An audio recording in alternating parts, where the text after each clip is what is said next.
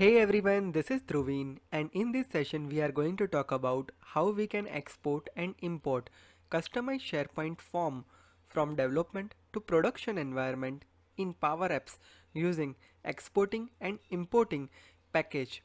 So now let's get started.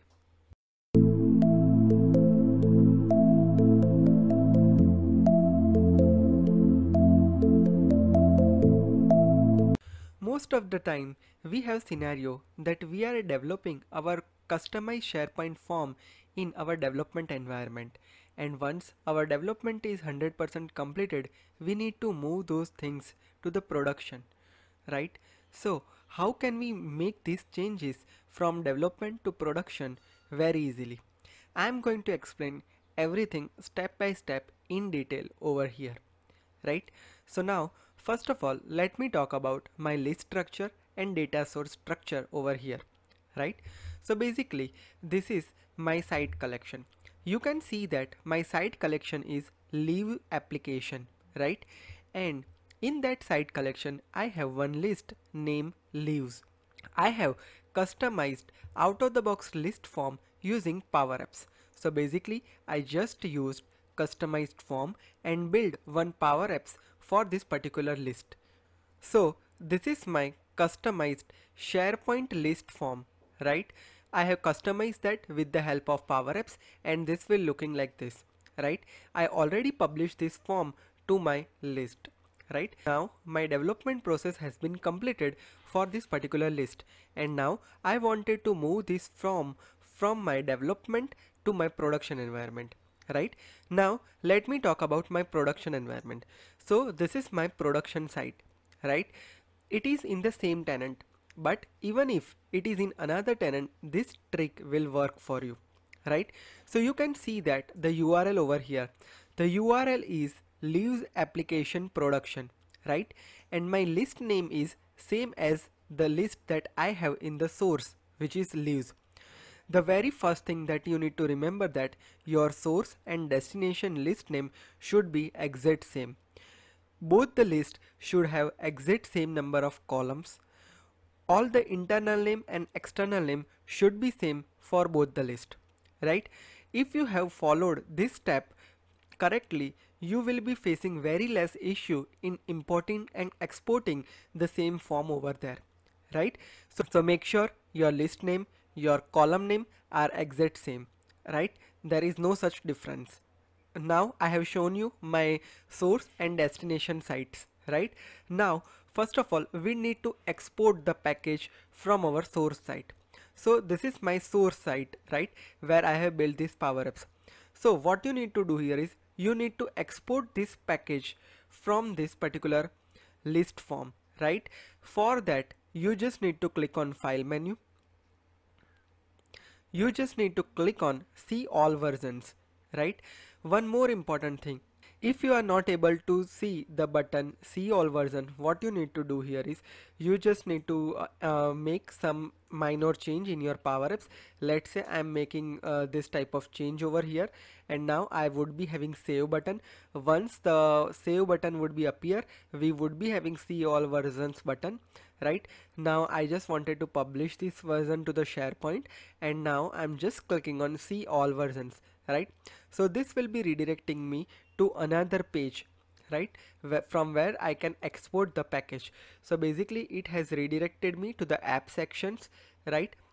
Now here you can see that we have an option export package, right? And the name of the application is lives on leaves application form. This is the out of the box name that has been created when we are customizing the form using SharePoint list, right? Now we just need to click on export package, so I'm just clicking there. Now you just need to provide the name of your package, so I'm providing my package name as leave, right? You can provide description if you wish. If you wanted to add environment name, you can add, otherwise you can skip that as well, right? Now here we need to do one more thing, right? So this is my Power Apps form, right? Now here we have an option import setup. Just click on that, make sure that you select create as new and click on save, right? Now click on this setting here, right? From here select create as new, right? Now once we do this step, we need to export the package. Make sure that you check everything properly here. Now I'm exporting this package over here. This will take some time based on your app size. So my package has been downloaded successfully in a zip format, right? So let me just open that in my Explorer. So here you can see that my package has been exported successfully, right? Now you just need to extract that package. So I'm just clicking on extract all, and I'm just extracting the package over here, right? So my extracted package will be looking like this, right? Now here we have folder Microsoft.PowerApps. Just click on that, open apps, open this folder. Now we would be having one JSON file over here. Just right click on that and open that JSON file into Notepad++ or Visual Studio Code. If I am opening that file specifically to Notepad++. So my file has been opened successfully here. You can see that the file is looking like this, right? Now what we need to do here is, let me just copy this entire code and let me just add that to the JSON formatter online, right? So I'm just searching for JSON formatter. I'm just adding my code here. So the formatted code will be looking like this. Here we have embedded app section where we need to provide destination site ID, destination list ID and destination list URL, right? Now what do we mean by destination? The source that we need to move from development to production, right? So production environment is my destination site, right? So basically in my source I had this Power Apps where we have exported this package, right? Now I want to import that package to my destination, which is live application production, right? Now this is my production list URL. So basically I just need to copy that and paste it over here in the notepad, right? Now I need site URL. So this is my production site, like live application production. So let's keep that as it is. And now I need list ID as well. So let's just go to the list setting over here. And now from here we will be finding the list ID. So here you can see that this is the list ID. Now you just need to ignore %7b and %7d at last. Just copy apart from that information, right? So I'm just copying this entire ID from here, right? So this will be looking like this. So let's copy that over here, right? Now what I need to do here is I just need to open that JSON file that I opened in Notepad++, right? Now I just need to search for embedded app, right? So we have that section over here. So just go to that section. We just need to replace site ID, list ID and list URL, right? So let's just add site ID over here. So my destination site ID is this one till production URL, right? So now I'm just adding my site ID over here. So I just added my site ID. Now I need to add list ID, which is this one. Let's add that.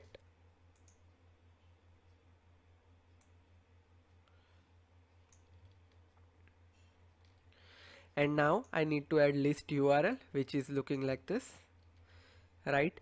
So let's just copy that and let's paste that, right? I've done that.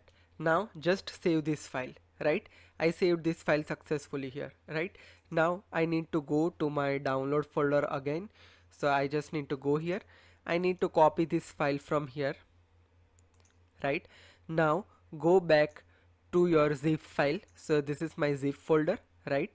Now just go to the folder.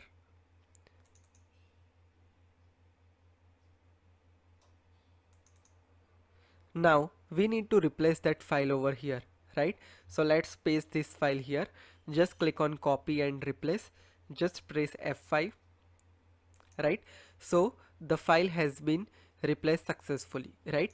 So now my zip package is ready, right? Basically now for import process you need to use this zip package, right? Now you need to go to your destination site.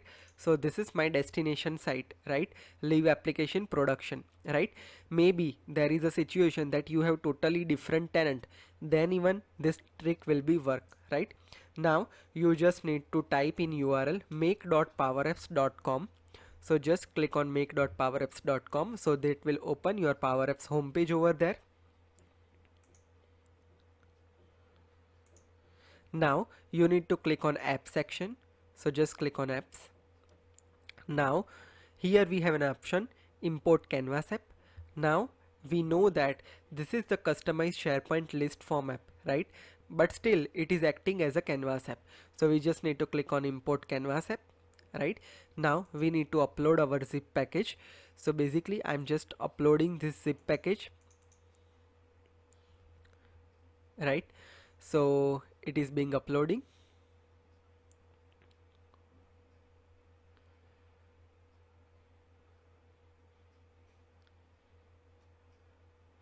Now that has been uploaded successfully here.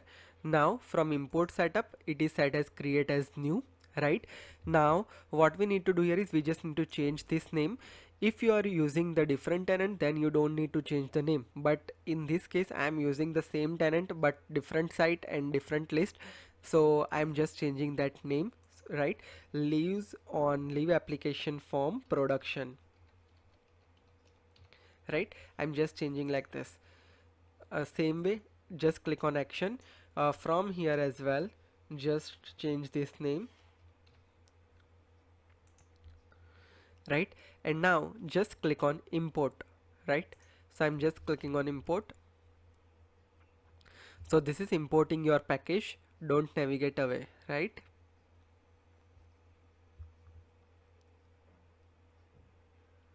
And you can see that all package resources were successfully imported, right? So this is done.